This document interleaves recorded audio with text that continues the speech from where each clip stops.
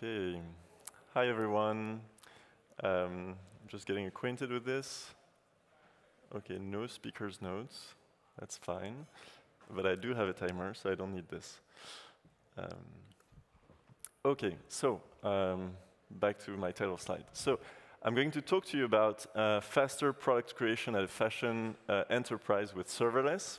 What that actually means is we worked for an American, let's say, shoe company that's been in business for several decades. And with my team, we've worked over the past couple of years on how to help them make new products faster, bring them to market faster. And for that, we've leveraged Blender. That's why I'm here. And this little bit quirky part is that we've leveraged Blender on serverless services. I will explain what that means a little later. I will talk a lot about Amazon Web Services, maybe not that much. Just keep in mind that everything I tell you about Amazon Web Services in this context, you could also leverage other cloud platforms to do that. Mostly that would be Azure Functions or the replacement for Lambda functions. Or Google Cloud Platform also has their own way of doing it. So that would be possible. Just in this context, we were working with Amazon Web Services. So I'll start by talking to you about the way at that company, they, until recently, they were designing new shoes. So imagine you're a shoe designer, and you want to create a new product for an upcoming season. You happen to be attending a wonderful Blender conference, because that's something you like. And you meet somebody who has a pretty cool pair of lavender shoes. And you're like, hey, I like this style. Maybe I would like to create a new variant of that product for next year. So this is how you would do it the old way. You go into your shared folder somewhere in your network. You try to find the vector drawings for that shoe. You load them into probably a couple of views, like side view, top view, maybe other sides. You load that into your 2D drawing favorite application, and you start picking the color because you really like that color. So you apply that color to the different parts into every view, and now you're like, actually, you know what? Why don't we create a limited edition for next year's Blender conference? And we add a Blender logo on those shoes. And that starts getting really tricky because you're like, OK, I can put it on the top view, but what will it look like on the side view? You're not so sure. But you like the idea. You like it so much that you want to take it to your boss, and you want to pitch it. Hey, why don't we create a limited edition for next year? And now it starts getting very expensive, because if your boss likes it, you're going to start going through the physical prototyping process, where you're going to create a more technical description of that concept you had in mind. And you're going to ask a factory somewhere around the globe to create that product physically, and then send it back to you. So it's going to take months, and it's going to cost thousands and thousands of dollars. So you really want to be sure that that's a good concept. But it's really hard to visualize, to imagine what this is going to actually look like. So you really have to be very intuitive about it. So there has to be a better way, right? So now let's look at the new way, what we implemented for that company to create new shoes from now on. So there's a little bit of Blender here, but this is a website. The shoe designer connects to the website. They load a blank 3D model created by a 3D artist of that specific shoe. And you have access to a palette of colors, all sorts of materials. So you apply colors to different parts of the shoe as you see fit. You can look around it. You can add graphics just the same way in that 2D drawing application. You could load any drawing. In this one, you can also upload a drawing and an SVG file or PNG, apply it to a certain part of the shoe, and you can play around with it. You can change the aspect ratio, rotation, position. You can get crazy and create like a psychedelic Blender pattern. You never know. I like that, but I'm not a shoe designer. So yeah, don't hold your breath. It might not happen next year. But let's say you like that. Now you go see your boss, and they're like, oh, okay, now I see what you meant. And you actually, because you had this like real-time feedback, and it was not such a pain to place a graphic on different views, you actually had better ideas. You iterate more, you iterate faster, you can show your boss something, they can give you feedback, like, no, it's too small, or maybe you should space those logos out, because right now I can't even see it's a Blender logo anymore. So the fact that you have a better view, like, fosters collaboration and already improves the process a lot. If you're wondering, the technology we're using on this part of the website for 3D viewing is the Sketchfab viewer. Maybe there are some Sketchfab people in the room. I know there were Sketchfab people in the room not long ago. So you probably all know Sketchfab for the content library, but also for their viewer that's online. And they have a commercial product that companies can buy to embed it in their software. So it's very optimized. It looks really good. It's quite performant, even on like lower-end devices, which means that our shoe designers here, they can just log into, let's say there's COVID and they are working from home and maybe they don't have such an amazing workstation. This works really smoothly. So now you're wondering, like, now, what about Blender? So there was actually, sorry, oh, this is going to be painful. There you go. There's a save button at the top. When the shoe designer clicks save, Blender kicks in. We're going to trigger with cycles in the backend a bunch of renderings of the shoe to give you a much more photorealistic feel of what that shoe will actually look like. So it's one more step further. Like, you had this like 3D view you could play around with, and now you have like the real feel of, hey, depending on how we light it, you see how the material reacts. You get just a better feel of what the end product might look like. So maybe you can get more additional feedback if you have, like, I don't know, shiny materials. They have like libraries and libraries of materials that are very accurate scans of the fabrics that are actually available in the factories.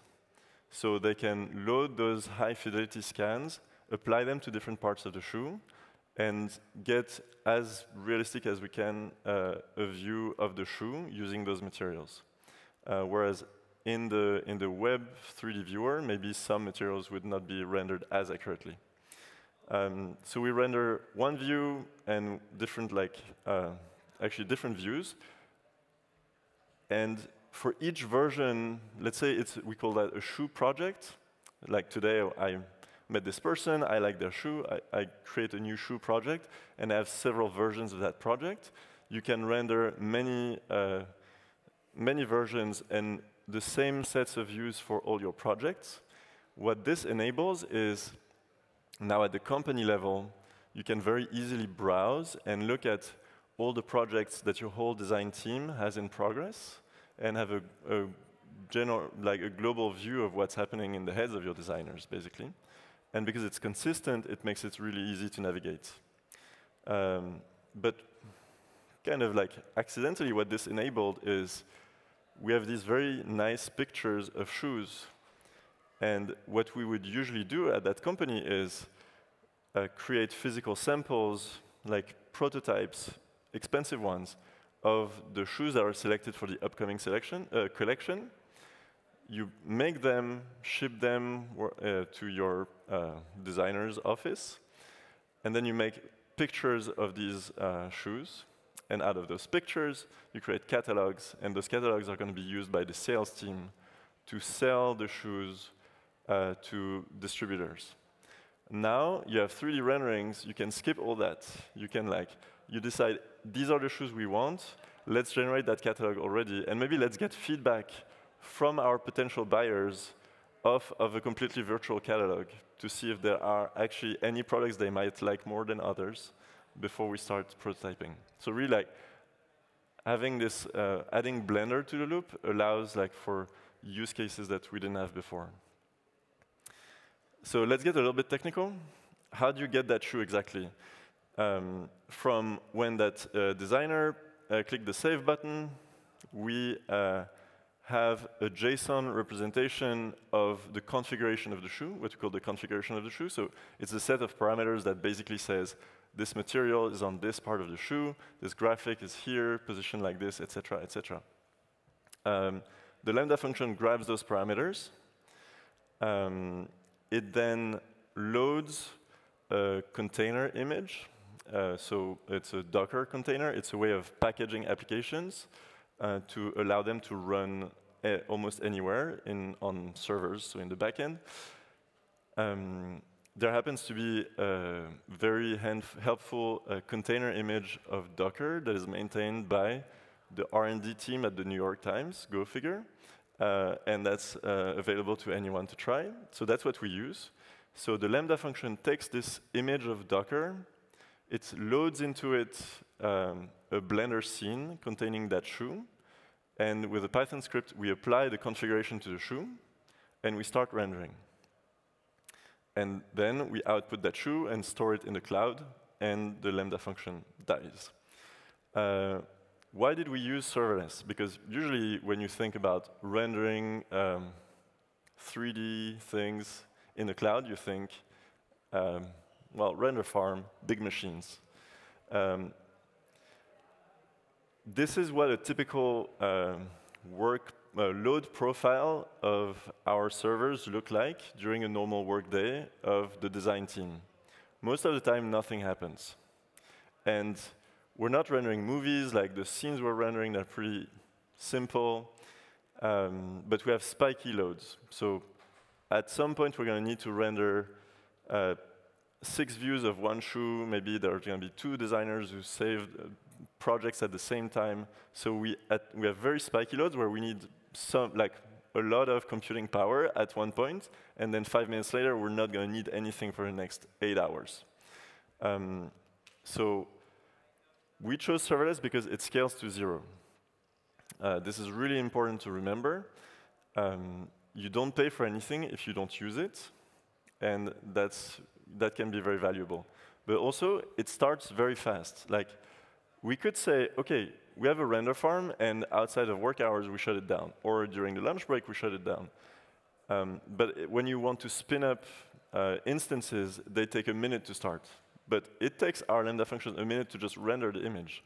So the big advantage of Lambda functions here is that they start in just an instant, basically between the moment when the user clicks save and the moment when Blender starts rendering. It just only 1 second passes. You click save, Amazon Web Services provides you with however as many lambdas as you need, loads Blender, starts Blender, loads the scene file, and starts rendering in just 1 second. So it's really, really blazing fast. There's also no maintenance, because there are no machines that you manage. You're not going to have to upgrade the Linux version or apply a security patch. I don't know, check if you have malware. There's none of that, because you just tell Amazon, hey, run this compute task. I don't care how you do it, just get it done. And they do that. It's also quite easy to set up. Initially, when we were given this task, we thought, oh my God, we feel like we can render a scene with Blender in the cloud. I happen to know, oh yeah, there's the BPY, the Python API for Blender, and surely we can do a lot of automation with that. But does it mean we're going to have to deploy a server farm for this, like a render farm or a big machine?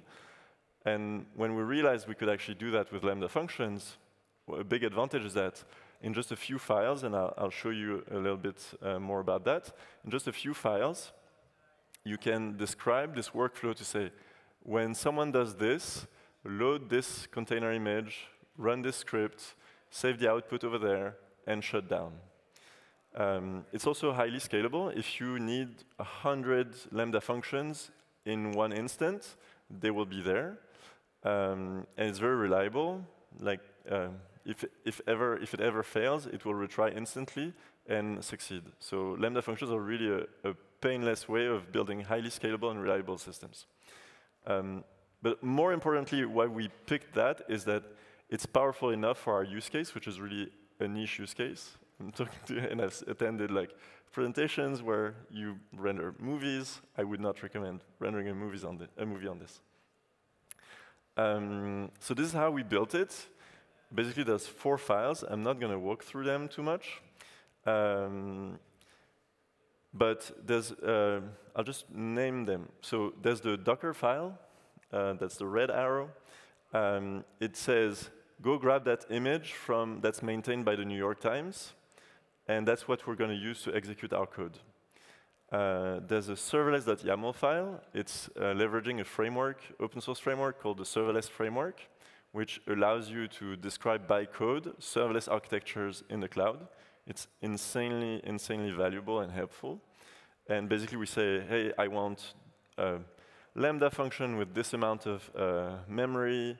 I want it to have access to some cloud storage over there. I want it to run this command when it's executed, etc. And then we have 2 Python scripts. One that just says, hey, when the Lambda function wakes up, just make it run BPY with this script, so the Blender API in headless mode with this script. And then that's the last script, script.py. That's where we say, and that's where you would add all the logic you want to do automation. Here we're doing rendering, but you could do, like I said, like we're applying a configuration to a model. You could generate new shapes with, I don't know, geometry nodes. Anything you can do with BPY, you could do at that stage. If you want to try this at home or at work, which I encourage you to do, just search with your favorite search engine, serverless Blender. The first result should be this nice recipe that I wrote where you can see all the code and play with it. Why you may not want to try this at home. This is really not for everyone. This is not a render farm. If you were to try and render a full movie using this, you would go bankrupt. You have to bear in mind that serverless are a very smart allocation of compute resources, sharing between all the Amazon users. Many, like with all cloud providers, even if you have servers in your basement, most machines around the world do nothing most of the time. So one way to solve that problem is to say, hey, we're going to rent virtual machines that run on actual machines, and we're going to increase the overall usage of compute power around the world. And the next step is to say, we use serverless functions where we share, actually, even more customers share the same pool of resources. The trade-off is that 1 second of compute on serverless costs orders of magnitude more than 1 second of compute on a machine you would have under your desk. It's just that if you don't use that machine all the time, you're paying for nothing. So with Lambda functions, you only pay for what you use, but what you use is actually more expensive. So if you need compute power all the time, like rendering a movie over 2 weeks, don't do that. Very bad idea. So that's about it. I would be happy to discuss it after this presentation with all of you. Just a few words about myself. So I'm Jean-Rémy Beaudoin, or JR. I live in the US. No one gets Jean-Rémy if you live in the US. I'm French. I live in New York City. I grew up doing a lot of 3D. Somehow got into web development instead. But I end up doing 3D, which is pretty nice. And I work for Theodo. We're a software agency. We build web applications. When I say that, people think websites. We do build websites, like for big names. But a lot of what we do is actually invisible to the public. We build a lot of applications that have very few users, like the designers at that company. We're based out of Paris, London, New York, and we're about 600 people. And that's about it. Thank you very much.